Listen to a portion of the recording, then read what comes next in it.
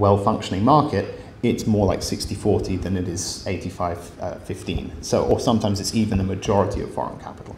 So those are the things you can start to resolve when you have the scale and the will, and also because you have to lobby government to do that. So you have to be a friendly investor to get that kind of pressure on board. So it's possible in different classes of assets. The currency is a little trickier. In reality, one of my main arguments for why to invest now is that if you get this right, then the shekel will probably appreciate and you'll get the benefit of that. So that answers itself as a question, I think. So I have 3 points on this. One, Israel has now been upgraded to an AA- credit rating, which is tied for 17th best in the world. That's a pretty great company to be in. So from a macroeconomic perspective, Israel's really strong. I would say number 2, if you look at during times of conflict, the Israeli stock market has gone down, but then it's gone back up. So I'd say bring on the conflict and let that be a trading signal for when to invest in Israeli companies.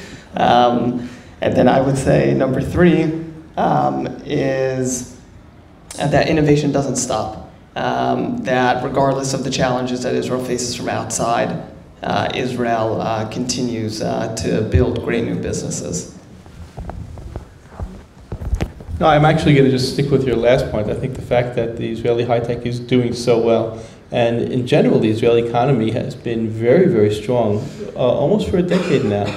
And those are good reasons, yes, to invest in Israel.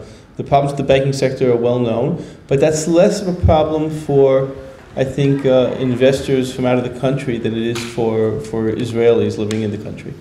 The problem is concentration, again, not enough competition. Well, it's getting late and I can see people flagging me to stop, so thank you very much for coming. If you have any more questions, feel free to grab us afterwards. And enjoy the rest of the day.